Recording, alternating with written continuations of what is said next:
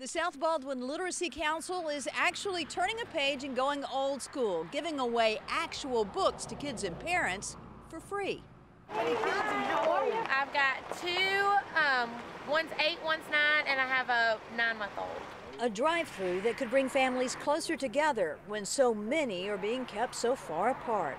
We're in 2020 now, the world, the age of screens, and so we're exactly trying to take it back old school, put a book, in children's hands and have, the parents read, with the children, read an actual book. This is a good series. A way to give back during a time when it seems most things have been taken away. Because of the COVID-19 scenario, we've had to pause our classes and our one-on-one tutoring service. So for a couple of hours, For the little one.